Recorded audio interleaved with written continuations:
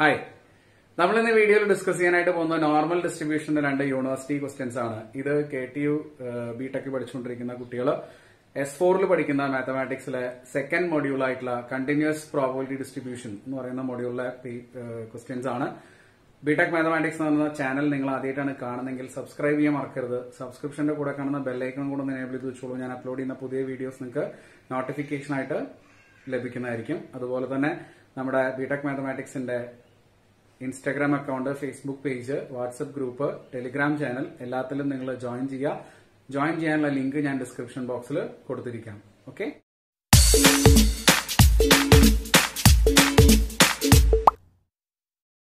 Question ശ്രദ്ധിക്കാം.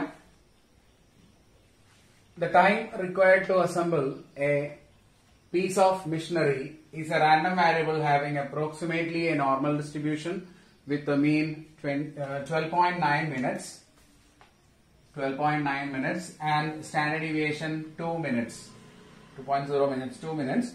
What are the probabilities that the assembly of a piece of machinery of this kind will take at least 11.5 minutes? First question. Random question, anywhere from 11.0 to 14.8 minutes. Appo idoru normal distribution question ആണ്. ഇത് 2018 ഡിസംബറിൽ ചോദിച്ച question ആണ്. 2018 December ചോദിച്ച question ആണ്. 8 മാർക്കായിരുന്നു ഈ ക്വസ്റ്റന്.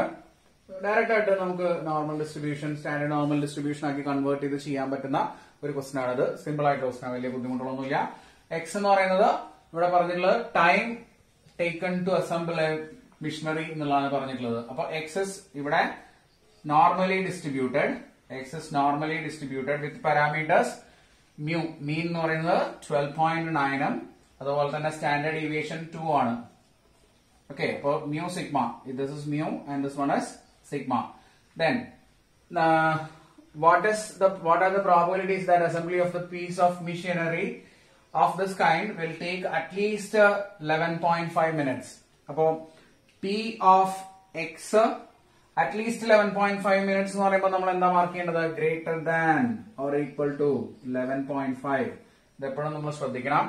അപ്പൊ ഇവിടെ ഉള്ള എക്സിനെ, നോർമൽ വാരിയേറ്റ് ആയിട്ടുള്ള എക്സിനെ നമ്മൾ സ്റ്റാൻഡേർഡ് നോർമൽ വാരിയബിൾ ആയിട്ട് Z ആയിട്ട് കൺവേർട്ട് ചെയ്യാൻ യൂസ് ചെയ്യുന്ന equation X minus mu by sigma എന്ന് പറയുന്ന ഇക്വേഷൻ ആണ്. കൺവേർട്ട് ചെയ്യുക ഇതിനെ P ഓഫ് എക്സിന് പകരം അവിടെ Z വരും. ഈ ഇക്വേഷൻ ഉപയോഗിക്കുമ്പോൾ X minus 12.9 by 2 is greater than 11.5 minus 12.9 divided by 2. ഇങ്ങനെ വരും. ഓക്കെ, അതാണ് സ്റ്റാൻഡേർഡ് നോർമൽ ഡിസ്ട്രിബ്യൂഷൻ വേരിയബിൾ ആയിട്ട് കൺവേർട്ട് ചെയ്യുമ്പോൾ നമ്മൾ ചെയ്യേണ്ടത്. And now this is equal to P of Z greater than ഇത് മൈനസ് ചെയ്ത് 2 കൊണ്ട് ഡിവൈഡ് ചെയ്യുമ്പോൾ യിൽ ഗെറ്റ് മൈനസ് 0.7.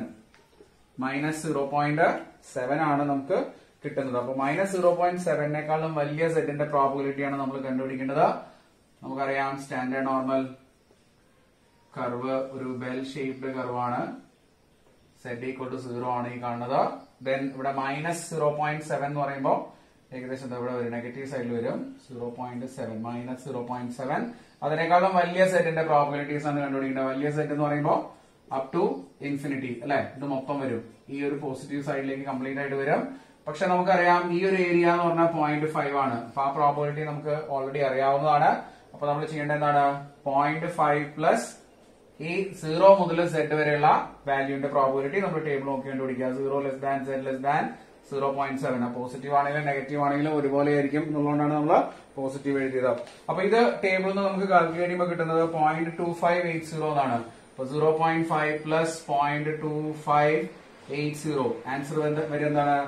0.7580 എന്ന് പറഞ്ഞ ആൻസർ ആണ് കിട്ടുക. 0.7580. അപ്പൊ അതാണ് ഫസ്റ്റ് ക്വസ്റ്റ്യന്റെ ആൻസർ. ഓക്കെ, ഇനി രണ്ടാമത്തെ ക്വസ്റ്റ്യൻ നോക്കൂ. രണ്ടാമത്തെ ക്വസ്റ്റ്യൻ പറയുന്നത് probability of X anywhere between 11 to 14.8 എന്നുള്ളതാണ്. അപ്പൊ അത് സെക്കൻഡ് ക്വസ്റ്റ്യൻ ആയിട്ട്, second question probability of 11 between 11 and 14.8 എന്ന് പറയുമ്പോൾ 11 less than X less than 14.8. ഇതിനെ നമുക്ക് എന്തിലേക്ക് മാറ്റാം? സ്റ്റാൻഡേർഡ് നോർമൽ ഡിസ്ട്രിബ്യൂഷനിലേക്ക് മാറ്റാം. P of 11 minus 12.9 by 2 less than x മാറിയിട്ട് അവിടെ z വരും less than 14.8 minus 12.9 by 2 which is equal to simplify ചെയ്താൽ നമുക്ക് കിട്ടുന്നത് p of minus 0.95 which is less than z less than 0.95. Okay, minus 95 മുതൽ plus 95 വരെയുള്ള value ആണ് നമ്മൾ കാൽക്കുലേറ്റ് ചെയ്യേണ്ടത്. ഞാൻ ഇവിടെ ടേബിൾ മീൻസ് ഇവിടെ ഫിഗർ വരയ്ക്കാം. നോക്കിക്കോളൂ. ഇതാണ് മൈനസ് 0.95, ഇതാണ് പ്ലസ് 0.95 അല്ലെ. ഇവിടെ നിങ്ങളുടെ ഏരിയ എന്ന് പറയുമ്പോൾ രണ്ടും ഒരേ വാല്യൂ ആയതുകൊണ്ട് ഈ രണ്ട് ഏരിയയും സിമെട്രിക് ആയിരിക്കും. അപ്പൊ ഈ 0 മുതൽ ഇതുവരെയുള്ള ഏരിയ കാൽക്കുലേറ്റ് ചെയ്തിട്ട് അതിനെ 2 കൊണ്ട് മൾട്ടിപ്ലൈ ചെയ്ത് കഴിഞ്ഞാൽ നമുക്ക് എന്ത് കിട്ടും? ടോട്ടൽ ഏരിയ കിട്ടും. That is this is equal to 2 into probability of 0 less than z less than 0.95. ഈ വാല്യൂ നമുക്ക് ടേബിൾ നോക്കി കണ്ടുപിടിക്കാം. ഇറ്റ് ഈസ് 2 into കിട്ടുന്നത് 0.3289 ആണ്. 0.3289. Therefore the final value is 6578. 0.6578 എന്ന് നമുക്ക് ആൻസർ കിട്ടും. അതാണ് രണ്ടാമത്തെ ക്വസ്റ്റ്യന്റെ ആൻസർ. ഓക്കെ, വളരെ സിമ്പിൾ ആയിട്ട് ചെയ്യാവുന്ന ക്വസ്റ്റ്യൻ ആണ്. 2018 ഡിസംബറിലാണ് ഈ ക്വസ്റ്റ്യൻ ചോദിച്ചിട്ടുള്ളത്. ഓക്കെ, സെക്കൻഡ് ക്വസ്റ്റ്യൻ നോക്കിക്കോളൂ. 5% of the observations in the normal distribution are below 5 and 25% of the observations between 5 and 25. Find the mean and standard deviation. ഇത് 2019 മെയ്യിൽ ചോദിച്ചിട്ടുള്ള ക്വസ്റ്റ്യൻ ആണ്. 2019 മെയ്യിലെ ക്വസ്റ്റ്യൻ പേപ്പറിലെ ക്വസ്റ്റ്യൻ ആണ്. 8 മാർക്സിന്റെ തന്നെ ക്വസ്റ്റ്യൻ ആണ്.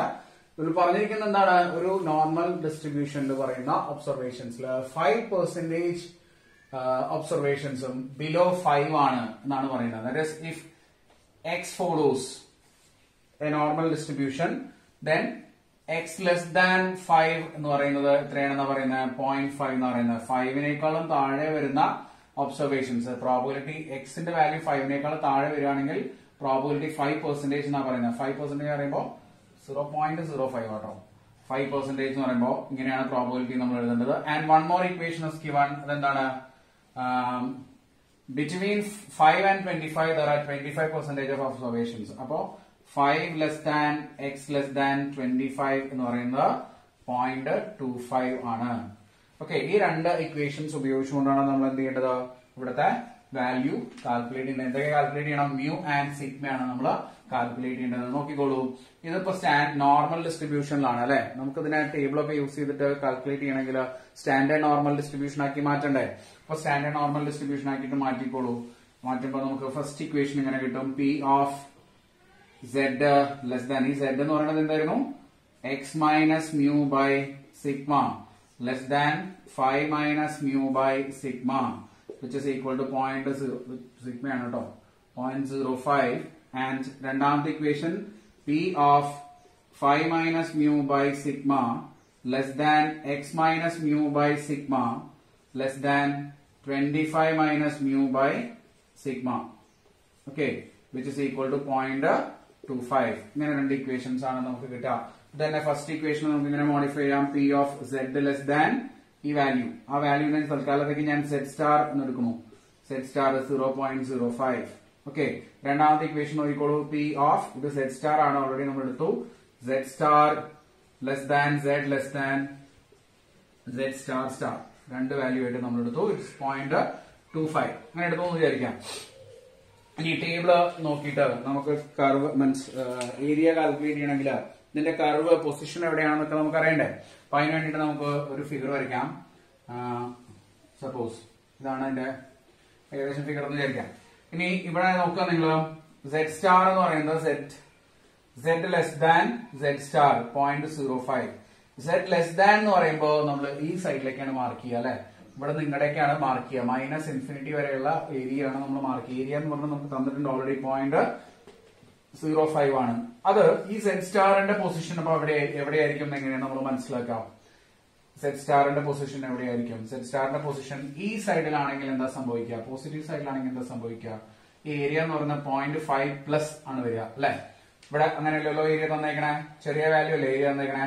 ആൻഡ് ലെസ് ദാൻ എന്ന് പറയുമ്പോൾ ഒബ്വിയസ്ലി ഇവിടെ നിങ്ങളുടെ ഏരിയ ആണ്. അതുകൊണ്ട് ഈ സെഡ് സ്റ്റാറിന്റെ പൊസിഷൻ എവിടെയായിരിക്കും? ഇതാ ഇവിടെ ആയിരിക്കും. ഈ ഒരു ഏരിയ ആണ് നമുക്ക് എന്തായിട്ട് ഇപ്പൊ തന്നിട്ടുള്ളത്? 0.05 ആയിട്ട് തന്നിട്ടുള്ളത്. Now we'll take this as Z star. Okay, അപ്പൊ ആദ്യത്തെ ഇക്വേഷൻ ആണ് നമുക്ക് ആ സെഡ് സ്റ്റാറിന്റെ പൊസിഷൻ ഏകദേശം മനസ്സിലായത്. ഇനി രണ്ടാമത്തെ ഇക്വേഷൻ നോക്കൂ നിങ്ങൾ. Set star obviously എവിടെയാണുള്ളത്? ഈ സൈഡിലാണുള്ളത് അല്ലെ. ഇനി സെറ്റ് സ്റ്റാർ സ്റ്റാർ എന്ന് പറയുന്നത് എത്രയാ? 0.25 ആണ് അല്ലെ. അപ്പൊ 0.25 ഇവിടെ നിങ്ങളുള്ള ഏരിയ 0.05 ആണ്. ഇനി ഈ സെറ്റ് സ്റ്റാറിന്റെ ബാലൻസ് ഏരിയ, ഈ കാണുന്ന ഏരിയ എത്രയാണെന്ന് നമുക്കറിയാലോ. എത്ര വരിക? 0.45 അല്ലേ വരിക അല്ലെ. കാരണം ടോട്ടൽ ഏരിയ എന്ന് പറയുന്നത് എത്രയാണ്? 0.5 ആണല്ലോ. ഈ ഒരു ഏരിയ എന്ന് പറയുന്നത് എന്താണ്? 0.45 ആണ്. ഇനി നമുക്ക് നോക്കൂ, സെറ്റ് സ്റ്റാറിന്റെയും സെറ്റ് സ്റ്റാർ സ്റ്റാറിന്റെയും ഇടയിൽ വരുന്ന ഏരിയ 0.25 എന്നാണ് തന്നേക്കണേ.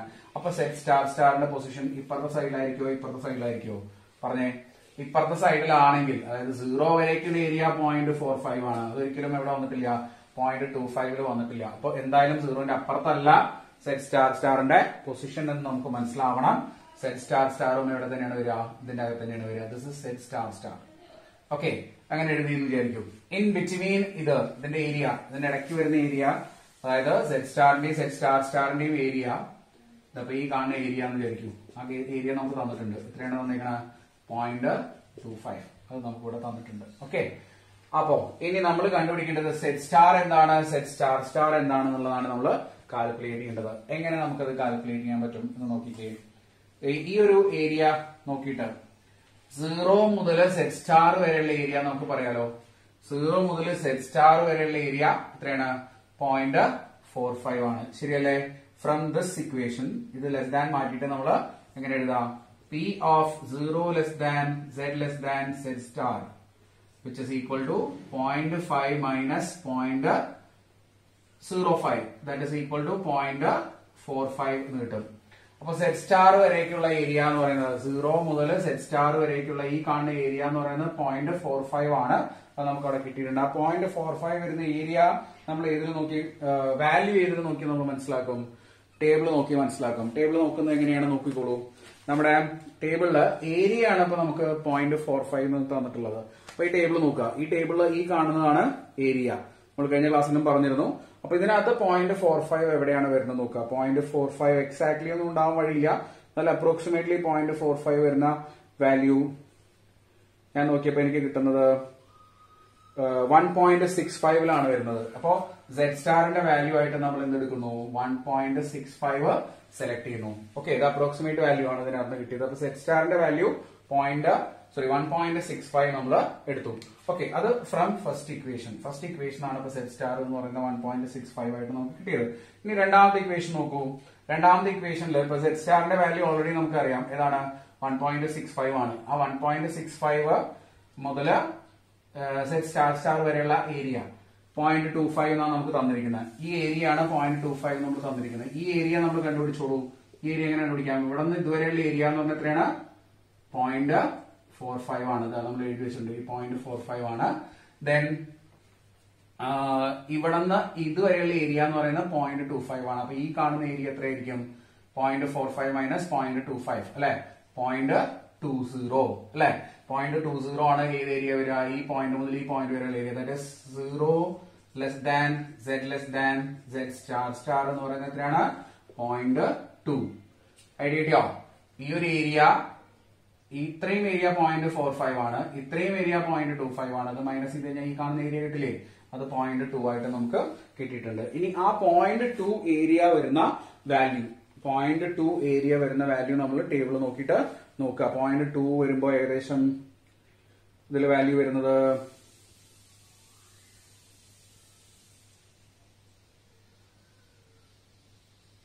0.53 ആണ്. 0.53 ആണ് വാല്യൂ വരുന്നത്. അപ്പോൾ സെറ്റ് സ്റ്റാറിന്റെ വാല്യൂ, സെറ്റ് സ്റ്റാറിന്റെ വാല്യൂ നമ്മൾ എന്തായിട്ടാ പറയുന്നത്? 0.53 ആയിട്ട് നമ്മൾ സെലക്ട് ചെയ്യുക. സെറ്റ് സ്റ്റാറിന്റെ വാല്യൂ 0.53 ആയിട്ട് നമ്മൾ സെലക്ട് ചെയ്തു. അപ്പൊ നമുക്ക് രണ്ട് വാല്യൂസ് ഇപ്പൊ കിട്ടിയിട്ടുണ്ട്.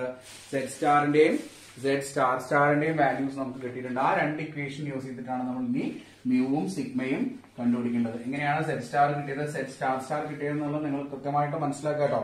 ഈ ടൈപ്പ് ക്വസ്റ്റ്യൻ ഇമ്പോർട്ടന്റ് ആണ്.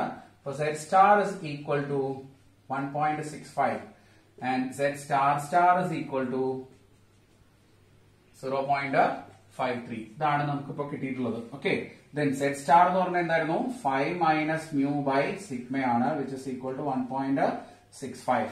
അതേപോലെ തന്നെ സെറ്റ് സ്റ്റാർ സ്റ്റാർ എന്ന് പറയുമ്പോൾ എന്താ 25 minus mu by സിഗ്മയാണ്. That is 0.53. അപ്പൊ ഇത് ഇക്വേഷൻ നമ്പർ 1 ഉം ഇത് ഇക്വേഷൻ നമ്പർ 2 ആണ്. 1/2 ചെയ്യാം. 1/2 അതിന് ചെയ്യുമ്പോൾ എന്താ കിട്ടാം? 5 minus mu by sigma divided by 25 minus mu by sigma which is equal to 1.65 by 0.53. ഇത് രണ്ടും എന്ത് ചെയ്യാം? കട്ട് ചെയ്ത് കളയാം അല്ലെ. സിംപ്ലിഫൈ ചെയ്യാൻ വേണ്ടിട്ട് ക്രോസ് മൾട്ടിപ്ലൈ ചെയ്യാം, സിംപ്ലിഫൈ ചെയ്യാം. 5 മൈനസ് മ്യൂ ഇതിന്റെ കൂടെ ഇത് ക്രോസ് ആയി വരും. 0.53 which is equal to 1.65 into 25 minus mu. അങ്ങനെ വരും. ഓക്കെ, അപ്പൊ അത് സിംപ്ലിഫൈ ചെയ്യുമ്പോൾ നമുക്ക് മ്യൂവിന്റെ വാല്യൂ കിട്ടും. സിംപ്ലിഫൈ ചെയ്യാം. വാല്യൂ കിട്ടുന്നത് ഇങ്ങനെയാണ്. 2.65 മൾട്ടിപ്ലൈ ചെയ്യുമ്പോൾ 2.65 minus 0.53 mu which is equal to 41.25 minus 2.65 1.65 mu എന്ന് വരും. ഓക്കെ, ദെൻ മ്യൂ വരുന്ന രണ്ട് ടേമുകൾ അപ്പുറത്തെ സൈഡിൽ ഇതിനെ ഇങ്ങോട്ട് കൊണ്ടുവരിക. 1.65 mu minus 0.53 into mu which is equal to 41.25 minus 2.65. That is, this is ഇതിന്റെ വാല്യൂ വരുന്നത് 1.12 mu is equal to 38.6 ആണ്. Therefore mu is equal to 38.6 by 1.12 കിട്ടുന്ന വാല്യൂ 34.47 34.464 എന്നൊക്കെയാണ് വരിക വാല്യൂ. 464 ഒക്കെ എടുത്താലും കുഴപ്പമൊന്നുമില്ല. 4648 എന്തൊക്കെ വാല്യൂ ആണ് വരിക. ഓക്കെ, എനിവേ അപ്പൊ ഇതാണ് നമ്മുടെ മ്യൂ ആയിട്ട് നമ്മൾ സെലക്ട് ചെയ്യേണ്ടത്. മ്യൂ നമുക്ക് കിട്ടിയിട്ടുണ്ട്. ഇനി നമുക്ക് എന്തും കൂടെ കിട്ടണം? സിഗ്മയും കൂടെ കിട്ടണം. സിഗ്മ കിട്ടാൻ വേണ്ടിയിട്ട് നമ്മൾ ഫസ്റ്റ് ഇക്വേഷനിൽ സബ്സ്റ്റിറ്റ്യൂട്ട് ചെയ്തോളൂ. ഈ വാല്യൂ ഇക്വേഷൻ നമ്പർ 1 സബ്സ്റ്റിറ്റ്യൂട്ട് ചെയ്യാം. അപ്പോ 5 മൈനസ് 34.464 ഡിവൈഡഡ് ബൈ ഇതിനെ ഇങ്ങോട്ട് കൊണ്ടുവരിക, 1.65 which is equal to sigma എന്ന് വരും. Therefore സിഗ്മയുടെ വാല്യൂ ഇത് സിംപ്ലിഫൈ ചെയ്യുമ്പോൾ കിട്ടുന്നതാണ്. ആൻഡ് സിഗ്മ is 17.86 ആണ് സിഗ്മ കിട്ടിയത്. ഓക്കെ, അപ്പൊ നിങ്ങൾ എടുക്കുന്ന അപ്രോക്സിമേറ്റ് ആയിട്ട് എടുക്കുന്ന ഏരിയ വാല്യൂസിനനുസരിച്ച് ചെറിയ വ്യത്യാസങ്ങളൊക്കെ ഉണ്ടാവും. എനിവേ രണ്ട് വാല്യൂസ് മ്യൂ ഈക്വൽ ടു 34.46 അതുപോലെ തന്നെ സിഗ്മ ഈക്വൽ ടു 17.86 ആണ് ഇപ്പൊ നമുക്ക് ആൻസർ ആയിട്ട് കിട്ടുന്നത്. ഓക്കെ, ഇതാണ് നോർമൽ ഡിസ്ട്രിബ്യൂഷനിലെ രണ്ട് പ്രീവിയസ് യൂണിവേഴ്സിറ്റി ക്വസ്റ്റ്യൻസ് ആണ് ഈ രണ്ടെണ്ണം. ഓക്കെ, അപ്പൊ നമ്മൾ ഈ വീഡിയോയിൽ ഡിസ്കസ് ചെയ്തത് നോർമൽ ഡിസ്ട്രിബ്യൂഷന്റെ രണ്ട് യൂണിവേഴ്സിറ്റി ക്വസ്റ്റ്യൻസ് ആണ്. 2018 ഡിസംബറിലും അതുപോലെ തന്നെ 2019 മെയിലും ചോദിച്ചിട്ടുള്ള രണ്ട് യൂണിവേഴ്സിറ്റി ക്വസ്റ്റ്യൻസ് ആണ്. നോർമൽ ഡിസ്ട്രിബ്യൂഷൻ എന്ന് ചോദിച്ചിരിക്കുന്ന ക്വസ്റ്റ്യൻ ആണ്. ഇത് സെക്കൻഡ് മോഡ്യൂളിലെ ക്വസ്റ്റ്യൻ ആണ്. ബിടെക് മാത്തമാറ്റിക്സ് എന്ന ചാനൽ നിങ്ങൾ ആദ്യമായിട്ടാണ് കാണുന്നതെങ്കിൽ സബ്സ്ക്രൈബ് ചെയ്യാൻ മറക്കരുത്. നിങ്ങളുടെ ഫ്രണ്ട്സിനൊക്കെ ഷെയർ ചെയ്ത് കൊടുക്കുക. യൂസ്ഫുൾ ആയിട്ടുള്ള വീഡിയോസ് നിങ്ങൾക്ക് പെട്ടെന്ന് തന്നെ നോട്ടിഫിക്കേഷൻ കിട്ടാൻ വേണ്ടി ബെല്ലൈക്കണം കൂടെ ഒന്ന് എനേബിൾ ചെയ്ത് വെക്കുക. Okay, thank you.